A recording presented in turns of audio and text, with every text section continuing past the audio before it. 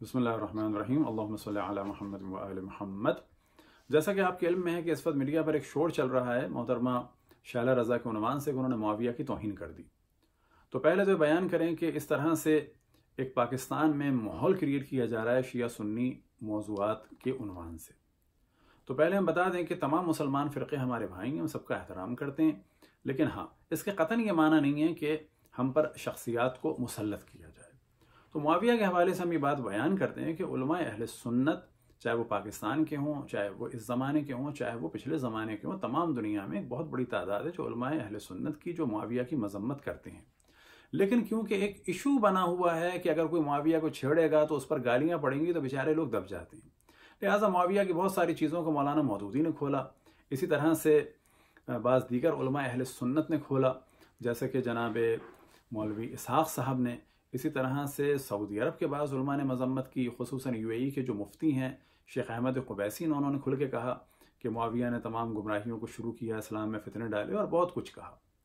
لیکن سوال یہ پیدا ہوتا ہے کہ کتب اہل سنت میں معاویہ کے بارے میں کچھ ہے یا نہیں ہے، تو مختلف موضوعات کو بڑی تیزی سے ڈسکس کرتی ہیں اور بعد میں کبھی ان موضوعات کو تفصیل سے ڈسکس کریں گے، جن میں سے پہلا موضوع یہ ہے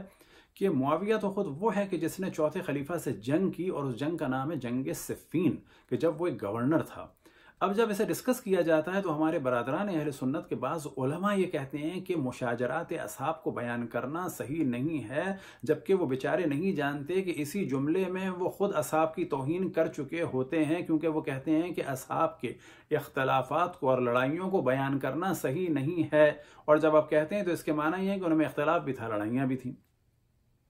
اور انہی میں سے ایک شدید ترین جو اختلاف تھا وہ جنگ جمل کی صورت میں تھا کہ حضرت عائشہ نے چوتھے خلیفہ سے جنگ کی، نفس رسول سے جنگ کی، صحابی رسول سے کہ جو خود اہل بیت میں سب سے بلند تھے ان سے جنگ کی، اور 6000 سے لے کے 36,000 اور اس کے علاوہ فگر موجود ہیں کہ افراد قتل ہوئے۔ اسی طرح جنگ صفین میں 70,000 سے لے کر 1,10,000 تک کا فگر ہے، اور معاویہ اس زمانے میں گورنر تھا۔ سوال یہ پیدا ہوتا ہے گورنر پر، اور اگر وہ اصحاب میں سے تھا تو اصحاب کا احترام تو خود معاویہ کو زیادہ پتہ ہونا چاہیے تھا، اس نے کیوں جنگ کی خود ایک صحابی سے اور اہل بیت میں سے ایک عظیم فرد سے، اور ساتھ میں چوتھے خلیفہ سے، اور اس جنگ کا نتیجہ کیا نکلا؟ 1,10,000 افراد مارے گئے، اگر منیمم بھی کاؤنٹ کریں تو 70,000 مارے گئے۔ پھر اسی معاویہ نے رسول کے نواسے سے جنگ کی، اور جنگ کی تیاریاں تھیں، یہاں تک کہ بالآخر نوبت پہنچی امام حسن کی اور معاویہ کی صلح، اور صلح کے معنی ہے سیز فائر، نہ کہ کوئی دوستی اور محبت۔ وجہ کیا تھی کہ امام حسن دیکھ رہے تھے کہ اب کوئی جنگ کا نتیجہ نہیں نکلے گا سوائے اسلام کے نقصان۔ تو پہلا موضوع یہ ہے کہ مولا امیر المومنین کو گالیاں دینے کا سلسلہ جو ہے وہ خود معاویہ نے شروع کیا۔ اس کا ذکر ہے صحیح مسلم میں، اور جب صحیح مسلم کی اس روایت کو نقل کیا جاتا ہے، توجہ رہے کہ اس روایت کو تقریباً 27 کے قریب اصحاب نے نقل کیا، کہ جن میں حضرت عائشہ بھی ہیں، اور خود معاویہ نے بھی اس روایت کو نقل کیا کہ جناب حضرت عمار یاسر کے بارے میں، کہ جب مسجد نبوی کی تعمیر ہو رہی تھی اور وہ ایک ایک اینٹ اٹھا رہے تھے، کنا نحمل لبنۃ لبنۃ وعمار لبنتین لبنتین، کہ ہم ایک ایک اینٹ اٹھا رہے تھے اور عمار دو دو اینٹیں اٹھا رہے تھے، اور ایسے میں رسول اللہ صلی اللہ علیہ وسلم نے جناب عمار سے کہا وے عمار، کہ افسوس و عمار، ہائے عمار، یقتلہ الفیۃ الباغیہ، کہ تمہیں ایک باغی گروہ قتل کرے گا، یدعوہم الی الجنت ویدعونہم الی النار، کہ عمار ان کو جنت کی جانب بلا رہے ہوں گے اور وہ جو ہے لوگوں کو جہنم کی جانب بلا رہا ہوگا۔ یہاں سے واضح ہو گیا کہ معاویہ کا گروہ، اور ظاہر ہے کہ معاویہ کے ہاتھ میں اس گروہ کی لیڈرشپ تھی، وہ باغیوں میں سے تھے، اور خدا رسول کے باغی تھے اور جہنم کی جانب بلانے والے تھے۔ یہ روایت بخاری میں بھی نقل ہوئی اور مسلم میں بھی نقل ہوئی، اور کہیں پر تقتلو آیا اور کہیں پہ یقتلو آیا، کہیں پہ یقتلو کا آیا، اور جناب عمار کے بارے میں یہ روایت تفصیل سے نقل ہوئی۔ اب اس جانب توجہ دلائیں کہ گالیوں کا جو سلسلہ ہے وہ بھی خود معاویہ نے شروع کیا تھا مولا امیر المومنین علیہ الصلوۃ والسلام پر۔ ایک روایت جو مسلم میں نقل ہوئی، لیکن اس کو عام طور پر جو ہے وہ کوئی تعویل کر کے چھپانے کی کوشش کی جاتی ہے، اور صحیح مسلم میں اس روایت کا انٹرنیشنل عملے کے مطابق جو نمبر ہے وہ ہے 2404، اور یہ روایت صحیح مسلم میں باب من فضائل علی ابن ابی طالب میں ہے، اور یہ روایت نقل ہوئی ہے جناب سعد ابن ابی وقاص سے، اور ان کے بیٹے نے نقل کیا۔ ان عامر بن سعد ابن ابی وقاص عن ابی قال امر معاویہ ابن ابی سفیان سعدن کہ معاویہ نے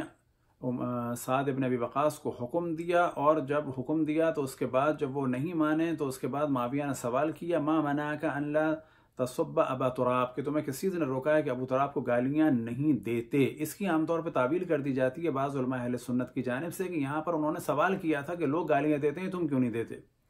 جبکہ دوسری روایت جو مسند احمد میں ہے اس سے کلیئر ہو جائے گی بات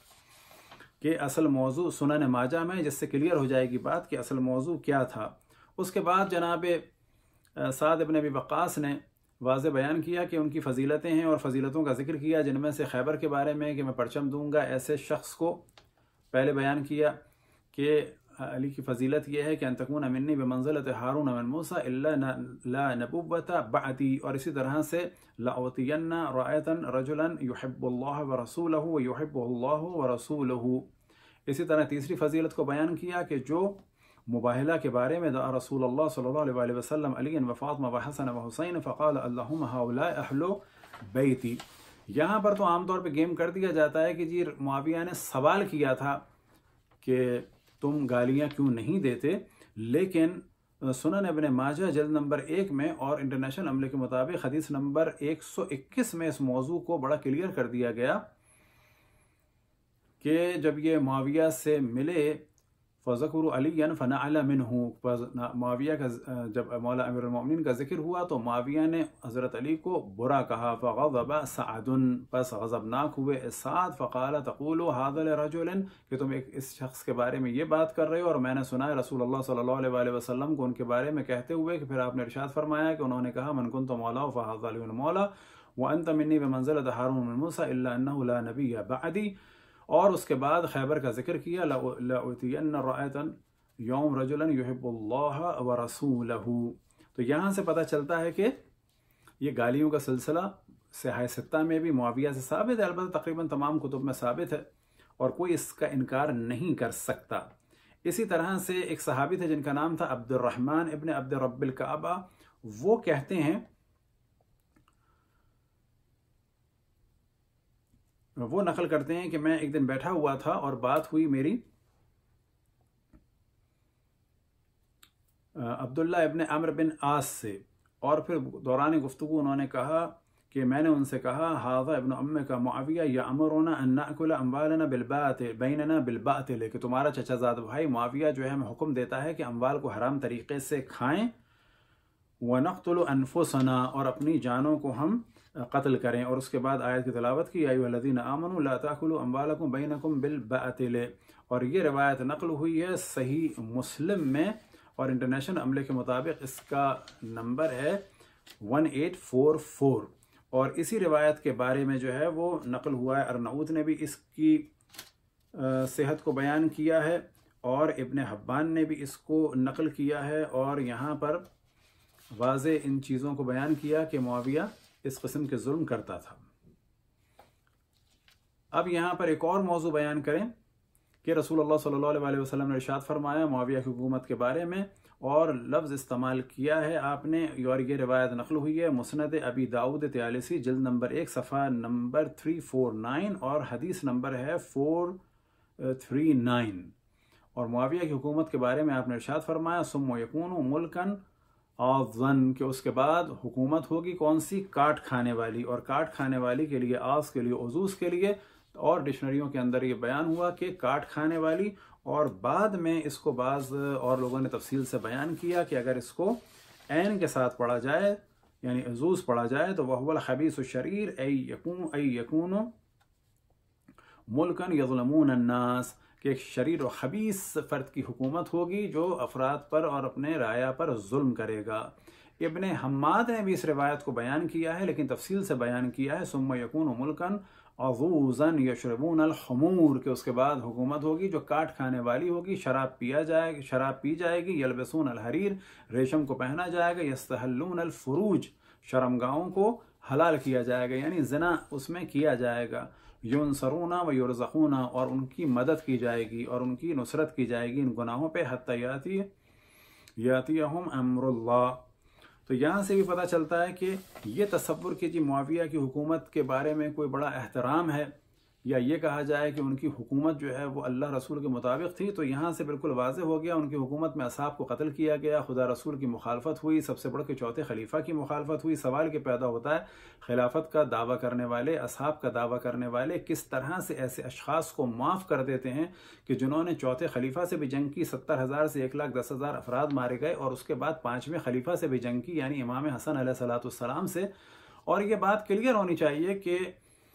خلفائے راشدین خود اہل سنت کے نزدیک 4 نہیں ہیں بلکہ 5 ہیں، اور 5ویں خلیفہ راشد امام حسن علیہ السلام ہیں۔ اور تعجب کی بات یہ ہے کہ معاویہ وہ ہے کہ جس نے چوتھے خلیفہ سے بھی جنگ کی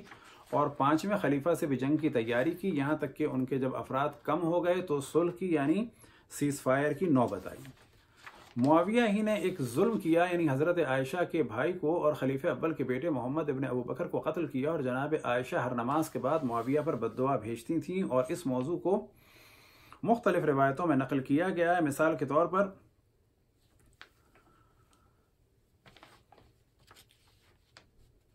تاریخ امم والملوک میں اس کو بیان کیا، فبلغ الخبر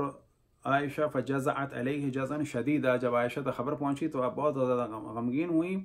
وقنتت فی دبر کل صلاۃ تدعو علی معاویہ، اور ہر نماز کے بعد معاویہ اور عمرو عاص کے لیے آپ بد دعا فرماتی تھیں۔ یہ والا موضوع ابن اسیر نے بھی ڈسکس کیا، کامل میں بھی بیان ہوا، ابن الوردی نے بھی اس کو بیان کیا،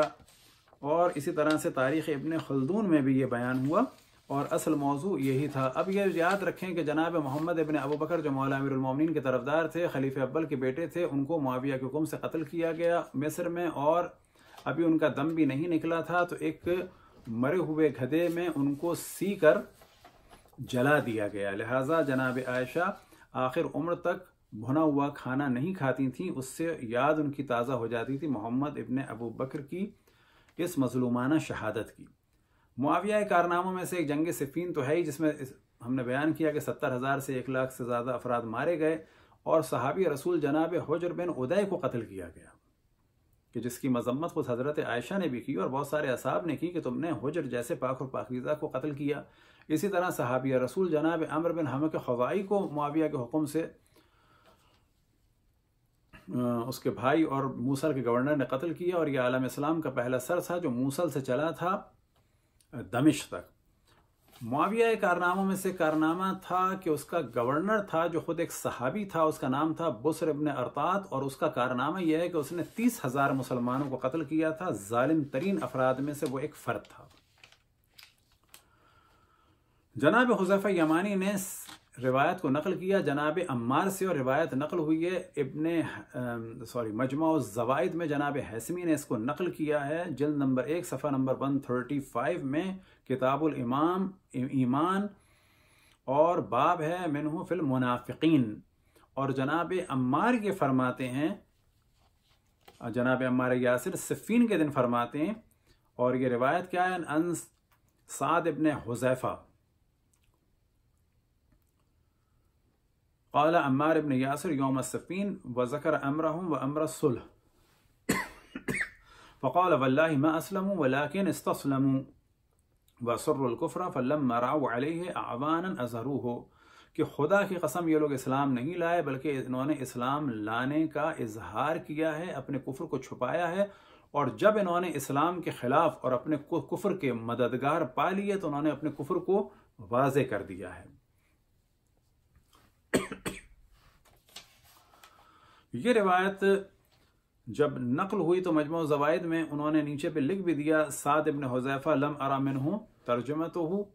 جبکہ ان کا انتقال ہوا ہے 807 میں، اور جناب امام ابن حبان نے کہ جن کا انتقال ہوا 54 میں، ان کا ذکر کیا ہے، سعد ابن حذیفہ کا ثقہ روات میں سے ذکر کیا ہے کتاب الثقات میں۔ مجموع الزوائد میں ایک اور موضوع بیان ہوا کہ رسول اللہ صلی اللہ علیہ وسلم نے ارشاد فرمایا کہ اب جو دروازے داخل ہوگا میں تمہیں اطلاع دیتا ہوں کہ یہ ہماری ملت پر مبعوث محشور نہیں ہوگا، یہ میری ملت کے علاوہ دوسری ملت پہ ہوگا، یعنی مسلمان محشور نہیں ہوگا۔ اور روایتوں میں بیان ہوا لا یطلعنکم علیکم رجلا یبعث یوم القیامت علی غیر ملتی، او غیر سنتی وکنت ترکت ابی فی المنزل. یہ روایت نقل ہوئی ہے عبداللہ ابن عمرو ابن عاص سے. وہ کہتے ہیں کہ رسول اللہ صلی اللہ علیہ وسلم نے ارشاد فرمایا کہ میں تمہیں خبر دیتا ہوں ایسے شخص کی کہ جو مرنے کے بعد اٹھایا جائے گا لیکن وہ مسلمان نہیں ہوگا، ہماری ملت سے نہیں ہوگا. میں اپنے باپ کو گھر چھوڑایا تھا عمرو عاص کو. یہاں سے بھی فضیلت بیان ہو جاتی ہے عمرو ابن عاص جیسوں کی کہ بیٹا ڈر کے کہہ رہا ہے کہ میں باپ کو گھر چھوڑایا تھا کہیں یہی نہ نکل آئے وہ. تو کہتا ہے جب میں واپس آیا تو پتہ چلا ایک دوسرا شخص تھا اور اس کے بارے میں رسول اللہ صلی اللہ علیہ وسلم نے اپنے اصحاب سے ارشاد فرمایا ہوا ھذا. اور پھر اسی طرح سے بیان ہوا ایک روایت میں من اہل النار کہ وہ آتش وہ جہنم میں سے جہنمیوں میں سے ہوگا. اور یہ روایت نقل ہوئی عبداللہ ابن عمرو سے. اسی طرح سے ابن زبیر سے بھی یہی روایت نقل ہوئی. اور پھر ایک روایت میں نقل ہوا کہ وہ شخص فلان ہوگا، لیکن برازری نے اس کو انصاب الاشراف میں جلد نمبر 5 صفحہ نمبر 126 میں بالکل واضح کر دیا. کنت عند النبی فقال یطلع علیکم من ھذا الفج رجل یموت علی غیر ملتی، کہ اس دروازے سے وہ شخص آئے گا ان قریب کہ جو ہماری ملت اور ہمارے اسلام کے علاوہ کسی اور دین پر مرے گا. تو پھر یہ کہتے ہیں عبداللہ ابن عمرو فترکت ابی قد وضع له الوضوء کہ میرے والد وضو کر رہے تھے میں ان کو چھوڑ گیا. فکنت حابس البول، اور میں اس وقت پیشاب کو روکا ہوا تھا. اور اتنے میں پتہ چلا کہ ایک شخص آیا اور رسول اللہ صلی اللہ علیہ وسلم نے ارشاد فرمایا کہ وہ شخص یہ ہے. اور پھر ساتھ میں فرماتے ہیں فقال طلع معاویہ، اور اس وقت معاویہ نمودار ہوا. رسول اللہ صلی اللہ علیہ وسلم نے فرمایا یہ ہے وہ شخص. اب یہ روایت کتب شیعہ میں نہیں ہے، یہ روایت کہاں پر ہے؟ انصاب الاشراف میں ہے. اسی طرح سے مجموع الزوائد اور مختلف جگہ پہ ہے. اسی طرح سے مصالب العرب میں اور تذکرۃ الخواص میں اور ربیع الابرار جناب زمخشری میں اور ربیع الابرار سے ان لوگوں نے اور باقی لوگوں نے نقل کی. لہٰذا مین کتاب ہے ربیع الابرار. اس میں ایک موضوع نقل ہوا. اب ہم اس کو اپنے پاس سے ڈسکس نہیں کر رہے، لیکن کتب اہل سنت میں اگر وہ اتنے زیادہ طرفدار ہیں معاویہ کے تو چاہیے اس کتاب کو لائبریریوں سے اور مختلف جگہ سے ہٹا دیں. اور اس کا موضوع یہ ہے کان معاویہ یعض الی اربعۃ، کہ معاویہ منسوب تھا 4 باپوں کی جانب. اب یہ ہم نہیں کہہ رہے، یہ زمخشری کہہ رہے ہیں ربیع الابرار میں. الی مسافر ابن ابی عمرو، عمارہ ابن ولید، عباس ابن عبد المطلب اور صبا، جلد 4 صفحہ نمبر 275. اسی طرح سے مجموع الزوائد میں اور مختلف کتابوں میں جو روایتیں نقل ہوئیں اذا رأیتم معاویہ علی المنبر فاقتلوہ وقال رسول اللہ معاویہ فی تابوت مقفل علیہ فی جہنم، کہ معاویہ ایک تابوت میں جہنم میں کہ جس پہ تالا لگا ہوا ہے. اسی طرح سے رسول اللہ صلی اللہ علیہ وسلم کے بارے میں نقل ہوا کہ آپ نے ایک دفعہ معاویہ کو بلایا. جب بلانے گئے تو آنے سے منع کر دیا، اور جواب دینے والے نے کہا کہ وہ کھانا کھا رہے ہیں. پھر بلایا تو پھر کہا وہ کھانا کھا رہے ہیں. پھر کہا بلایا تو پھر کہا وہ کھانا کھا رہے ہیں. تو پھر آپ نے ارشاد فرمایا فقال نبی لا اشبع اللہ بطنہ، کہ اس کا پیٹ کبھی نہ بھرے. یہ ہم نے کچھ چیزیں بیان کی ہیں صرف اس وجہ سے کہ یہ آپ کے یہاں موجود ہیں. پہلے آپ ان کتابوں کو ختم کر دیں، ان کتابوں کو چھاپنا، ان کتابوں کو بانٹنا ختم کر دیں. بس یاد رکھیں کہ فضائل اہل بیت جو ہم بیان کرتے ہیں وہ سب مسلمانوں کے درمیان ہیں. ہم میں اور دیگر مسلمانوں میں فرق یہ ہے کہ وہ اہل بیت کا اتنا دفاع نہیں کر پاتے، ان سے دین نہیں لے پاتے، کیونکہ بنو امیہ اور بنو عباس کے دور میں ان کی عادتیں بدل گئیں. اسی طرح سے جو ہم چیزیں بیان کرتے ہیں تاریخ کی، خصوصاً دشمنان اہل بیت کے بارے میں، وہ سب کچھ کتب اہل سنت میں موجود ہے. ہم میں اور ان میں فرق یہ ہے کہ وہ سب کچھ جانتے ہیں، سب کچھ مانتے ہیں، اور آخر میں فتویٰ دے دیتے ہیں کہ اصحاب کے بارے میں چیزوں کو بیان نہ کیا جائے. ہم ان 100 چیزوں میں سے کبھی کبھی ایک چیز بیان کر دیتے ہیں اور ہمارے لیے وہ چیز مشکل ہو جاتی ہے. بس یاد رکھیں کہ اس طرح سے اگر ایک ماحول بنایا جائے گا تو ان چیزوں کو جب ہم لائیں گے سامنے تو یہ ذہن میں رکھیں کہ آپ ہی کے بچے، آپ ہی کے جوان، آپ ہی کے لوگ آپ سے سوال کریں گے کہ یہ سب کچھ اگر موجود تھا تو پھر شور کس چیز کا تھا. وصلی اللہ علی محمد وآلہ الطاہرین.